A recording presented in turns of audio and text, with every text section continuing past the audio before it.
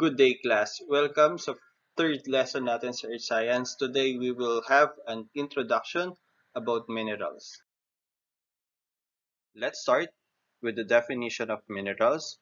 So, minerals are naturally occurring inorganic solids of one or more elements that have a definite chemical composition with an orderly internal arrangement of atoms. Gusto kong tandaan nyo dyan, sa definition na yan, ay itong mga phrases na ito. Yan. Definition, we can derive the criteria set for an object to be classified as a mineral. First one, it should be naturally occurring, meaning walang human interaction for it to form. Another thing, it should be inorganic, in a sense that no materials ang nanggaling sa living organisms para mabuo ito. It should be solid. If something is liquid in natural form, there is a great chance na hindi ito mineral.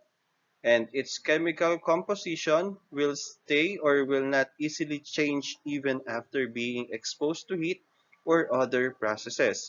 And last one, orderly arrangement of atoms. Kapag tinignan mo yung atoms nila, if you look closer to the atoms of a mineral, you can see the orderly patterns of its atoms. So for us to understand this better, let's go to the next one. For us to understand it better, let us compare glass and quartz. Take note that both glass and quartz have the same chemical composition. They are made up of silicon and oxygen atoms. So, quartz is naturally occurring, glass is not. Kailangan ng human intervention para makakreate ng glass. Another thing, both are inorganic, both are solid.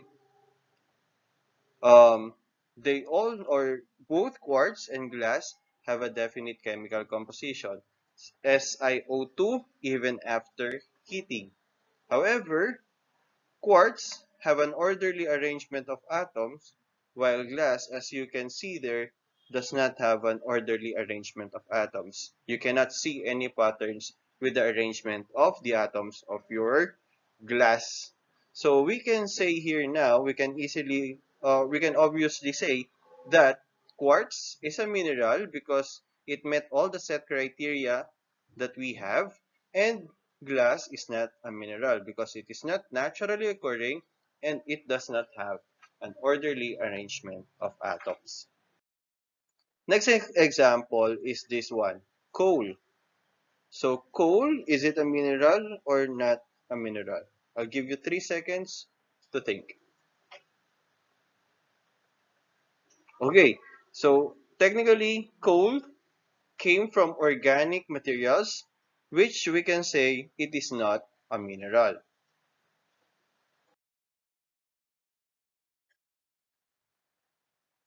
Now, let's have another definition of minerals. Minerals are also considered as building blocks of rocks. Let's take a look in this example. This is a picture of granite. So in this illustration, you can see that the material that makes up granite is different from each other. Madali nating masasabi na iba-iba sila ng kulay by just looking on it. So you can see there that you have quartz, this one, yung medyo crystal-like looking, medyo transparent. Mica, this one, brownish yung kulay niya. This one is also mica. There. And this is hornblende, the black grains. And you also have feldspar. Feldspar is white or pink. So these are technically minerals. Hornblende, mica, feldspar, and quartz are technically minerals.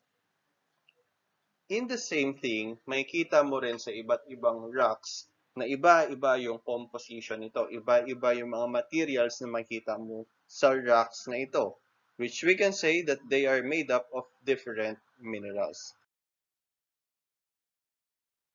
So these are the common rock-forming minerals. You have feldspar, quartz, pyroxenes, amphiboles, micas, clay, olivine, and calcite. Now, they are called rock-forming minerals because they are the most abundant minerals in the Earth's crust. So, nung nabubuo yung planeta natin, yung crust natin, they are also the minerals present in the crust.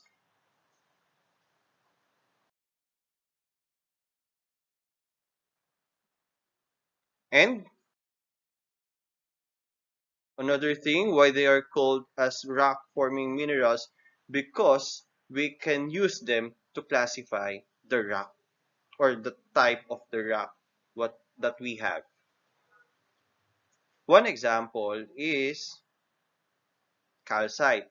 If there is a presence of calcite in any rock, you can easily say that this could be a sedimentary rock. So other things, you have pyroxene and amphiboles, they are more related to igneous rock and metamorphic rocks.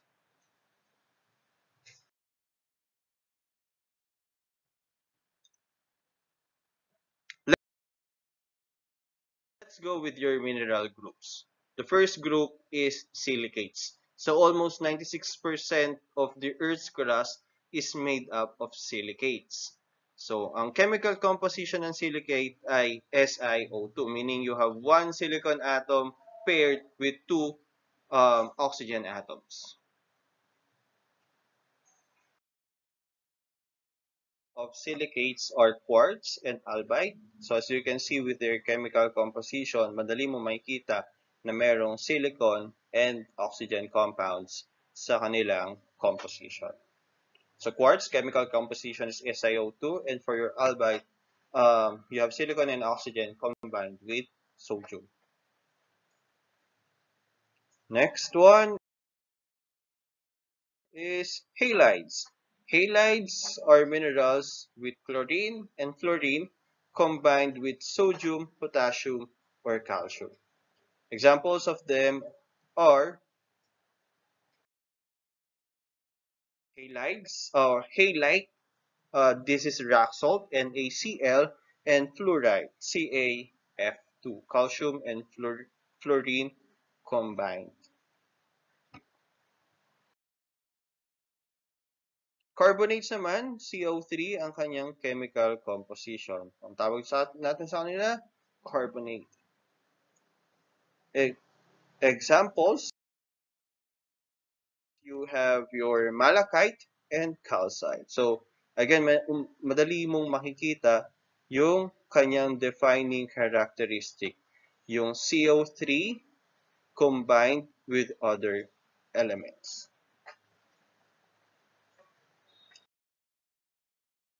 Next, you have your sulfates. So these are the minerals with sulfate or sulfur plus 4 oxygen atoms. Examples of sulfate, you have anhydrite and gypsum. You can easily see the SO4 there, so we can say that these are sulfates. Next, sulfide naman, you have a sulfur combined with one or more element. Examples, you have your pyrite, two atoms of sulfur combined with iron, and you also have galena, lead, and sulfur.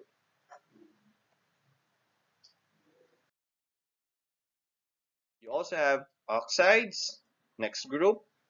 These are minerals which contain oxygen that are bonded to element other than silicon. Kasi Si is for silicates. Ito namang oxides natin ay para lang sa oxygen bonded with other elements. Examples, you have your hematite, Fe2O3, and magnetite, Fe3O4. Last mineral group is your native elements. So these are the minerals made up of pure elements. There is no mixture of several elements. So you can only found one element. Is